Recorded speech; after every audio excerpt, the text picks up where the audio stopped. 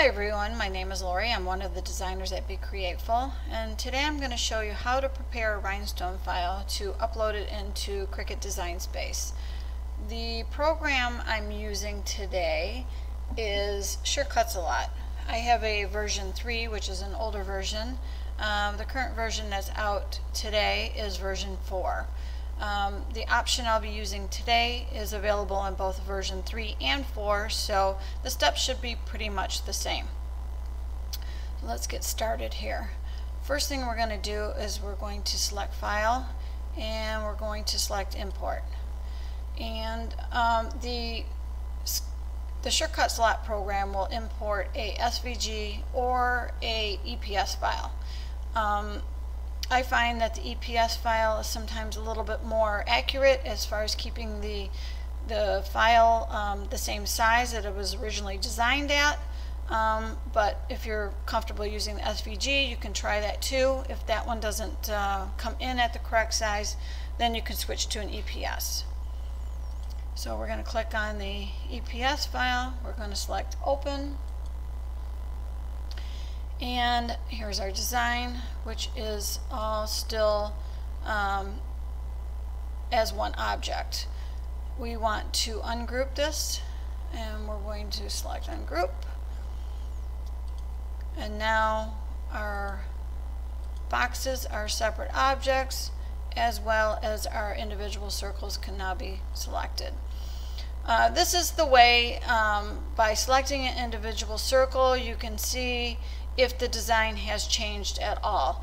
I know I designed this football to accommodate a SS10 stone, so therefore the circle should measure 0.13 inches. If I go over to the right side here, I can see that when I click on an individual circle, they are in fact 1.3 inches, and so I can assume that this design is sized correctly. If that wasn't the case and you brought in your SVG, then go ahead, delete it, and bring in the EPS file and try that. So the next step we're going to be doing is we're going to take all the brown circles and group them as one object, and all of the gray circles and make them another object. The reason we have to do this is because Design Space has a hard time uploading Rhinestone files because of all the individual circles that make up the design. So we need to create as few objects as possible in order to upload this file. So what we're going to do is we're going to keep, as of right now, we're going to keep these gray boxes around the design.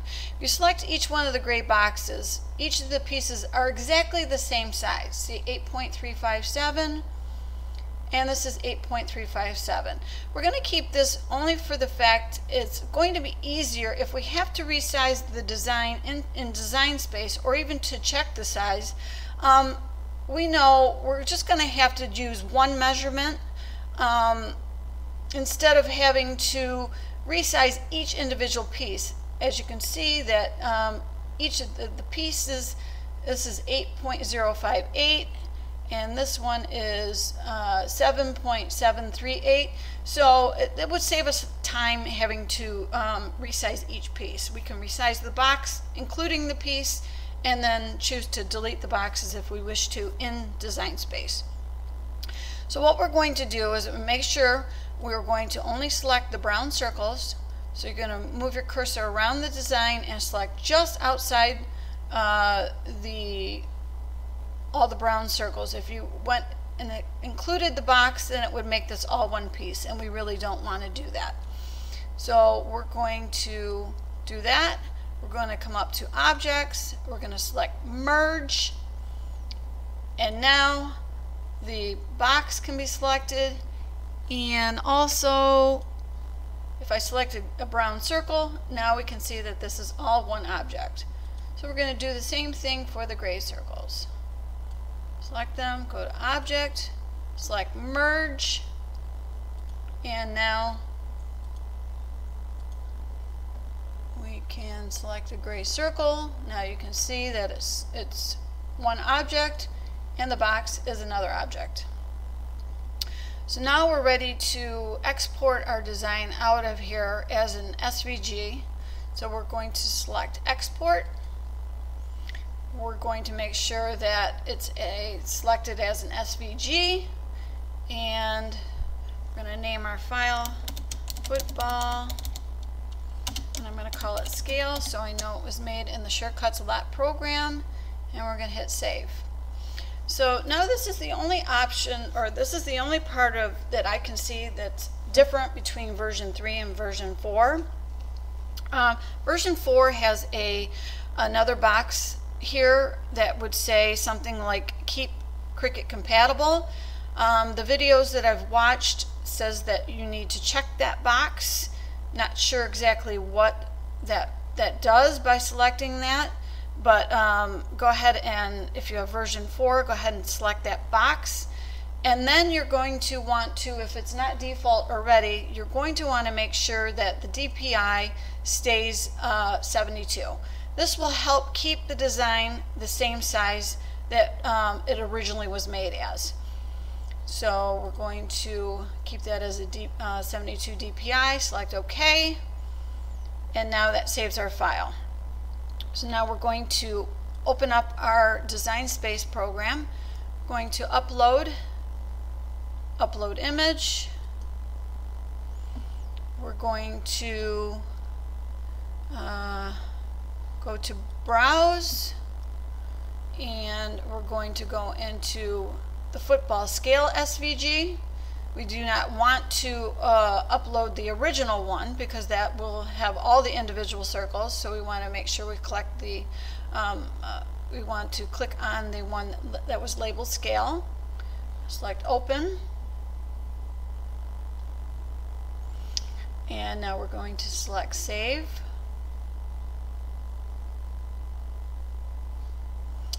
And here is our football scale. I'm going to select that. I'm going to select insert images.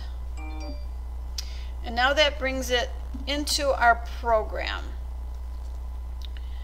And right now it is grouped together as one object. So we're going to go to ungroup. And now it is now 4 individual objects, just like it's shown off here to the right. So there's no way now that we can ungroup the football any further in order to check to make sure that the circle sizes have not changed.